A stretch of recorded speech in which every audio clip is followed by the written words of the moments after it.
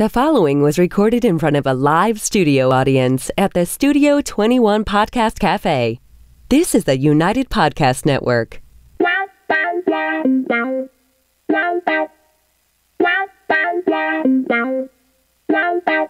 Welcome to the Writer's Block Podcast NH. This is a podcast designed by writers for writers on the journey to being published.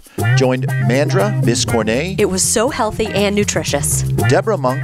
Can we open each podcast with a dance number? Shelley Devlin. It was so full of inspiration and sparkles. Every Tuesday morning live on YouTube. And make sure you subscribe to catch the podcast anytime on iTunes, iHeartRadio, Podbean, Spotify, or your favorite podcast catcher. It's time to be inspired, feel empowered, and be well with the Writer's Block Podcast NH. And welcome to the Writer's Block Podcast. I'm Mandra. I'm Debbie. Thank you for joining us at the Writer's Block, where our mission is to inspire, empower, and to help people be well. We are streaming live on Facebook from the Studio 21 Podcast Café on this Tuesday morning. And today's show is dedicated to book trailers and how to use them to promote your book. For many of us, the skills needed to produce a good book trailer is way out of our wheelhouse. So we have author and book trailer expert Larry Brill joining us today via Skype.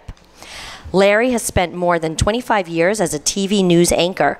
He's interviewed many well-known and even more lesser-known personalities, ranging from politicians, including 2 U.S. presidents named Bush, to authors such as James Michener, Sue Grafton, and Jane Smiley. He left the TV news business behind when he wrote his first novel, Live at 5, a hilarious look at some of the crazy things that go on behind the scenes in small-time TV news.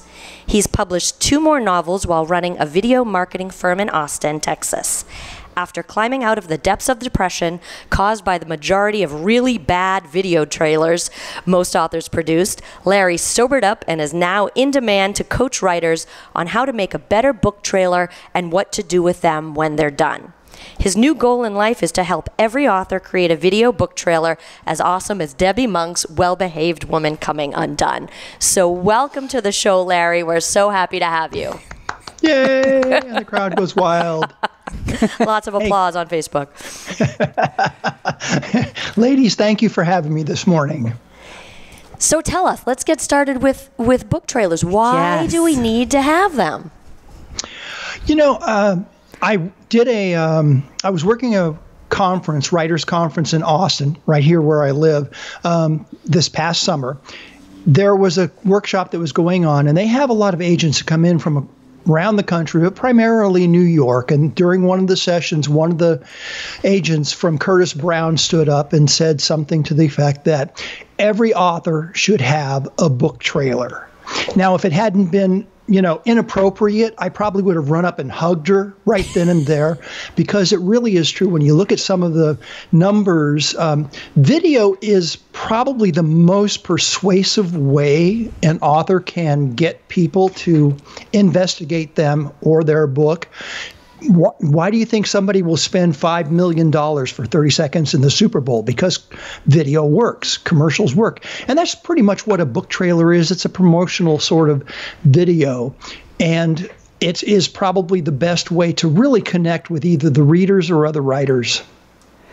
Well, my question for you then is, once, let's say you make a good book trailer, what do you do with it? Where do you put it? How do you put it out there?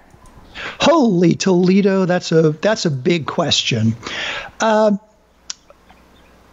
the first step is you ought to have it, and I'm not going to name names, Debbie, but you ought to have it on the homepage of your author site. Good. Okay, I'm taking notes.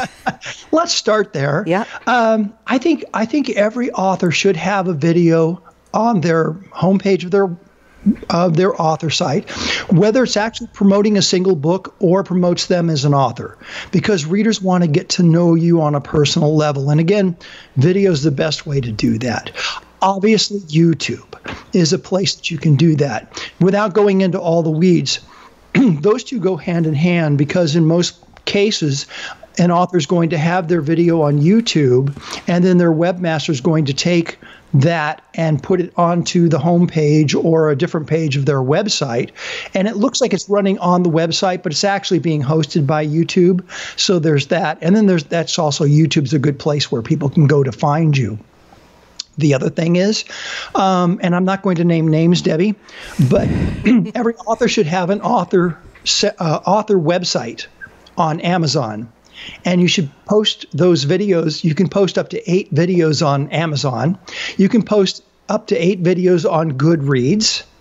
So you have those kinds of outlets. Facebook is a very good place where you can post your video as well. You can pin it on Facebook and it'll stay up there for 7 days. And then you have to take it down, or they take it down for you. I forget which. But it'll go down. And then after a week or 2, you put it back up on Facebook and it stays up there for 7 days, and then you take it down. One of the beauties of marketing through video, you can create one absolutely killer video like Debbie's, and you can use it over and over again in all these different sources. There's also I pulled this up. There's a couple of trailer sites that you can actually produce a video and they will promote it. And there's Trailer Shelf and Book Reels are the two that are probably the most popular. Trailer Shelf? It's Trailer Shelf. Okay. Or I'm sorry. Yeah. Trailer Shelf and bookreels.com. Okay. And you can create a video and you can upload it and they will promote it for you. Have you done that? I have. And did you find it effective? I haven't. Thank you for your candor. Yes. Is there a cost to that? No. You can do these for free. Okay. Something that's very important that some people don't realize, YouTube is a Google property, and yes. Google absolutely loves when you use their properties. So when you host your video on YouTube and you tag it properly, meaning you identify yourself as the author and even have links to be able to buy it on Amazon, all this cross-linking is going to give you what they call Google juice, and it's going to help your search engine optimization, or SEO. You'll hear website geeks talk about SEO all the time. Absolutely. And that's probably one of the biggest reasons why authors should try to expand their platform in as many directions as they can. And where video is concerned, this is probably one of the biggest, is you get the little bit of bump, the SEO bump that comes with that. The other thing too is one thing that a lot of people forget, an author does a book trailer and they dump it on YouTube and they say, okay, I'm done. There you go. Isn't it great? Right, Debbie? And then they wonder why they don't get a whole lot of views, because it's like sending out a tweet when you first start. It's out there and then it disappears again. Nobody really goes there. You need to build the better mousetrap. But once you got the mousetrap built, you have to let people know the mousetrap exists. The other thing is, and I'm not going to mention names, Debbie, but in the description that goes below your video on YouTube, for instance, within that first line or two, and I know that you've got yours there, but it's hidden because you have to click more. It should be right up the top. Where can I buy this? Where can I find out more? There should be that link right under your YouTube posting, and it has to be right up near the top. Just one other. Very much like any sale. I mean, really, you're in sales at the point that you become an author and your book hits commerce. It's always be closing. So you give your potential reader every opportunity to find you and be able to make that purchase at a moment's notice. One click. Absolutely. Right. All right. Well, good. We're going to now. Let's say no. I'd like to. Someone's treating you like a hostile witness. I like this, Debbie. I know. It's like, okay, gloves are off. This is going to be fun. So, I'm trying to make a play on how you keep saying let's not use names, Debbie. So Debbie would like to say, I can't be good at everything, Larry. Help me. Yeah, but wait, you did a good book trailer. He said that. I know, and I do. I believe I did a good book trailer. Well, he found you based on your book trailer. Right. I know. And so it's a matter of where you're putting it and how you're getting people to see it. That's exactly my point. Larry, can people hire you to help them? They can, yes. Because I've done a number of book trailers. It's not my main business because authors don't have any money. And I authors don't have any money. Short of wearing gold lame tights and walking the streets down on South Congress here in Austin, I can be bought.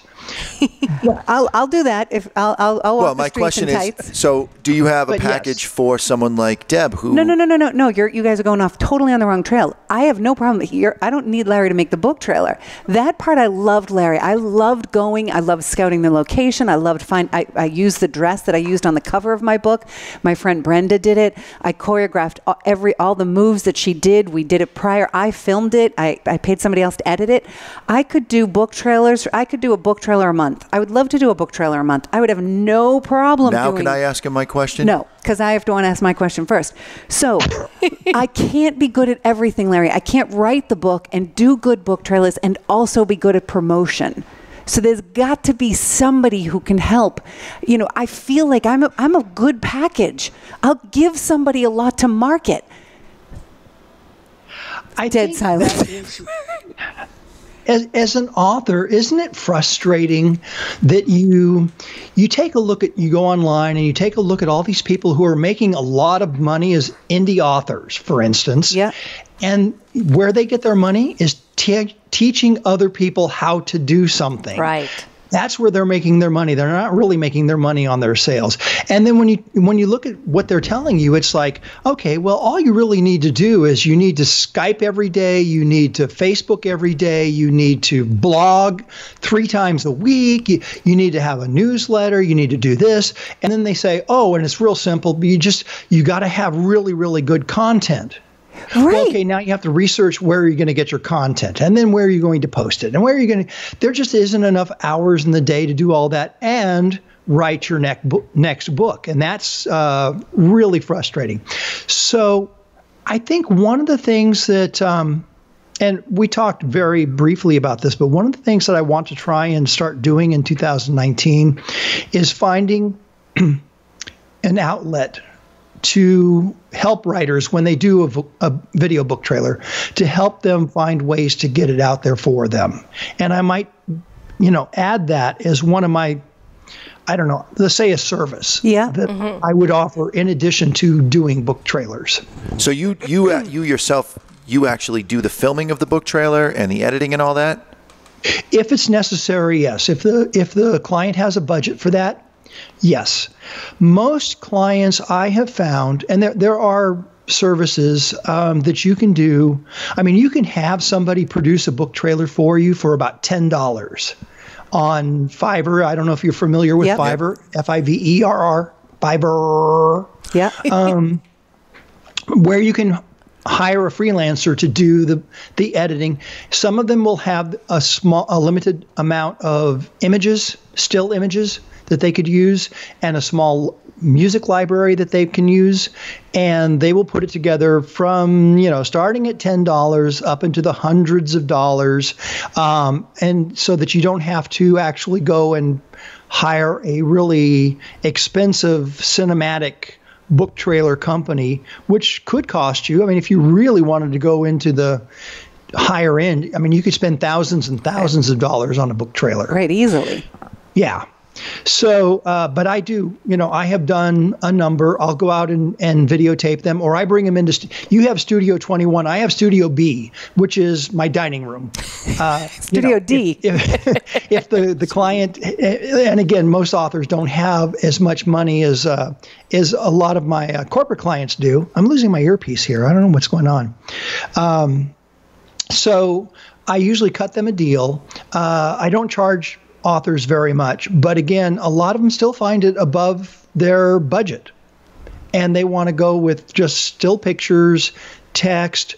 A lot of them will do it themselves, which is really where I've been busy lately. Writers' conferences, teaching people how to use the free online video services that you can do, and you can produce it on your own. And again, you'll have access to a library of images. You'll have access to music. So I spend more time these days actually teaching, coaching clients, or we'll do the hybrid thing. I just finished a project for a woman, and she decided that she wanted to write the script which was fine. And she wanted to pick all the images, which was fine. She bought some. We consulted on, she said, okay, I have this much money. I said, okay, well, then I want you to get video of this, this, and this, and then buy or get free pictures for this, this, this, and this. So we worked together to shape what the images would look like. She wrote it, sent it to me. I did all the editing and sent it back to her, and she's getting ready for her launch. It's going to be in next month. Oh. So we do it a couple of different ways, but I can do full service if you like. And I can also, just coach you through it. What are some of the pitfalls? Like, what makes, some book trailers good and others just junk that you don't even want to watch? First and foremost, well, let's not to name names, but let's take a look at Well-Behaved Woman and the trailer for that. Yeah. The Here thing it's really that good. stands out, Well-Behaved Woman trailer, is that, they call them motion pictures for a reason, because there's motion in there. Have you noticed that 90% of the book trailers out there are just still images? It's a PowerPoint slideshow. Right, it's a slideshow, yeah. And that just cranks my cookies. I'm sorry.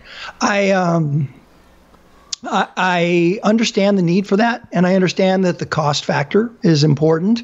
But one of the things that stands out with Debbie's trailer is there is this beautiful, image of a woman who represents the story itself.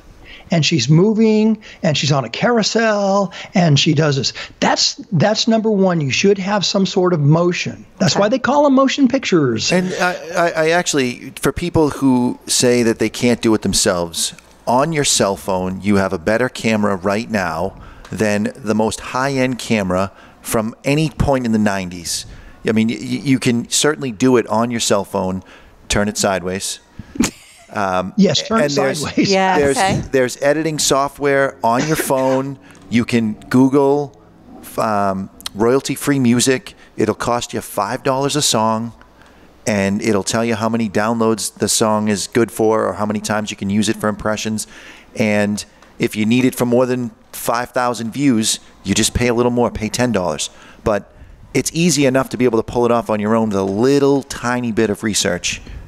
I don't think anybody needs to hire a studio necessarily. Certainly, Larry, if somebody has it in their budget, you would be a great resource. But I just think people need to not use it as an excuse that, I don't have the equipment. You certainly have it. Exactly. Well, I think Larry and I are both good examples of writers who are going back into their real life and pulling the skills that they have, as a professional ballroom dancer, and Brenda's a dancer as well. Movement, of course, was going to play into it, the image, the prettiness of it. That is just that's what I do. I choreograph things. So that's natural for me. My writer friends who aren't dancers couldn't have produced that video, but everybody like Larry, he's going back into his world as a TV anchor and using his skills. I think that's an important aspect that writers can use to promote their own work, is to figure out what their strengths are.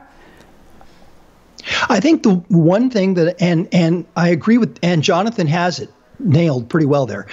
Anybody can do these, and they can do them fairly well with just your cell phone. Yep. Yeah.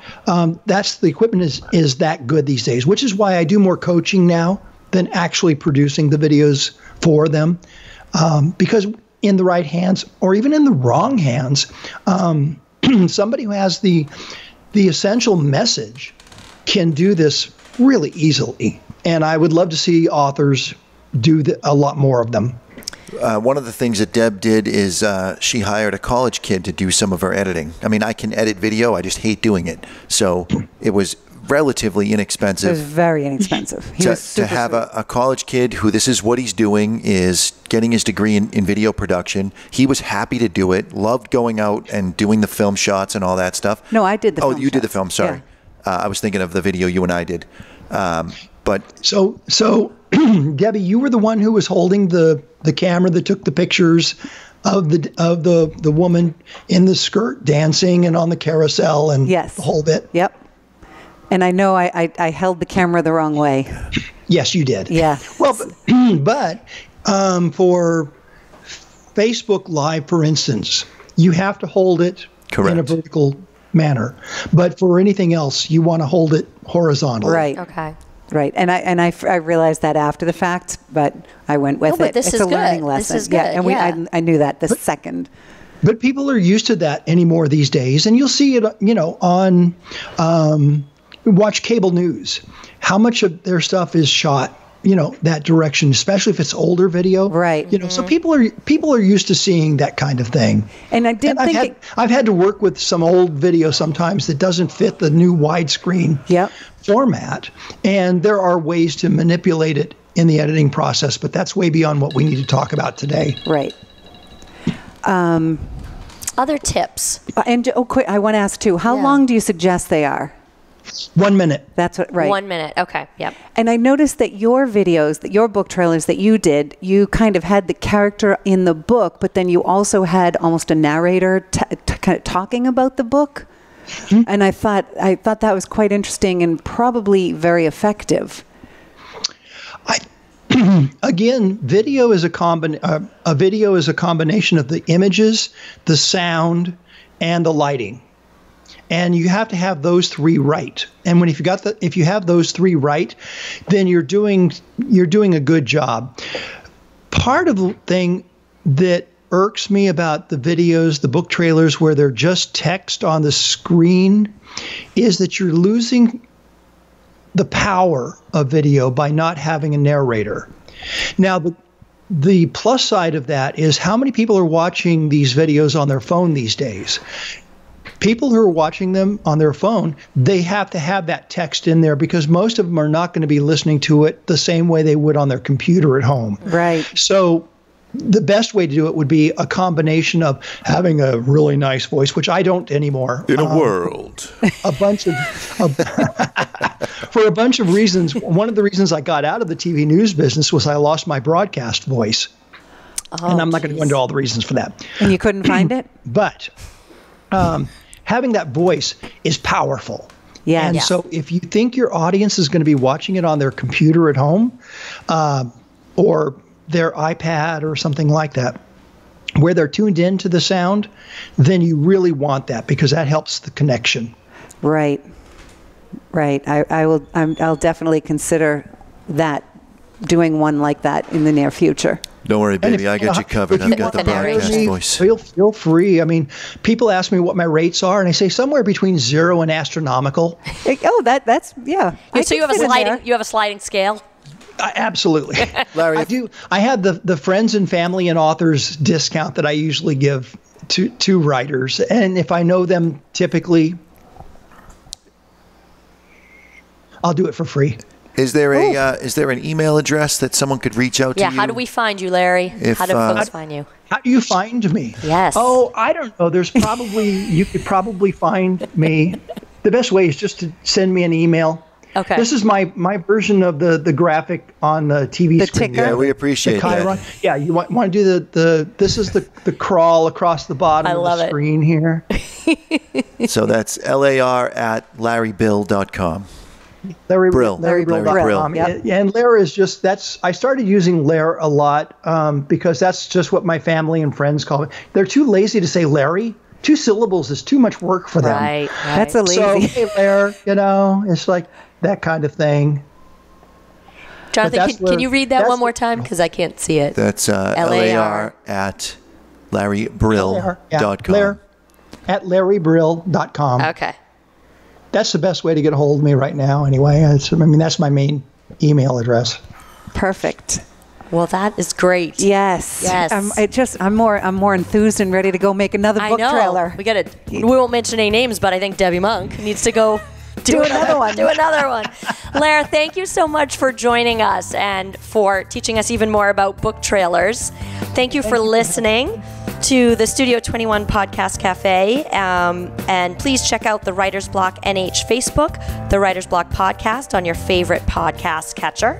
And if you'd like to hear this episode again or share it with a friend, you can head over to the UnitedPodcastNetwork.tv. That's UnitedPodcastNetwork.tv. Find this episode and all previous episodes on the UnitedPodcastNetwork.tv. May you be inspired, feel empowered, and be well.